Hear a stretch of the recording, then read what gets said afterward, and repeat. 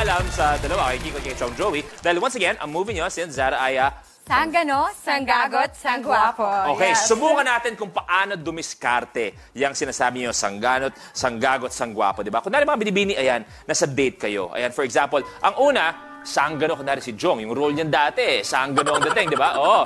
Paano ba dumiskarte o makapag-date ang isang sanggano? Natural na. Gustuhan mo ba itong lugar na pinagdala ko sa'yo? Maganda naman. Kamag-alala, lahat ng kakainin mo rito, lahat ng bibilin mo rito, libre. Talaga? Kausapin ko lang yung manager. Malupit ka. Pero eto, kung sangwapo naman. Ay, ako yan! Joey. Hindi ikaw. Usapang gwapo! Gwapo eh. Kala ko kasi ako yung isang gwapo. Jhong Joey. Ito. Siyempre, gwapo eh.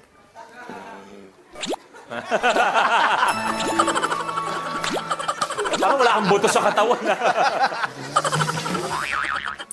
Hi. Hi, What's your name? I'm Cindy. I don't care. Wow. Wow.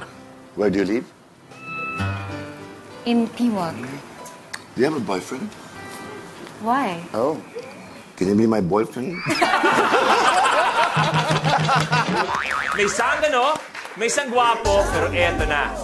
Paano ba dumiskarte ang sanggago? Ayan. Uy, dali mo. Akin na yung 100. Bilisan mo. I-taxi eh. Sinabi ko nga, ihintahin mo. Amin na 100. Wala akong pera ka. Magbigay. Di ba tuloy yung date natin? Ano ka? Kala ko nilibre mo ako. Meron kang tinabi. Wala. Hoy! O, yun na. Tuloy. Dali ka na. Ano? Dali na. Kinuha mo yung pera ko eh. Babayaran ko naman, hindi ba? Ano ka pa naman? Inipon ko yun eh. O, iniipon mo. Kayo ba iniipon? Hindi para sa akin. Halika na. Kumalang mo kayo. Iba, Jhong Joey, Kiko, pwede na kayong umupo. Thank you very much.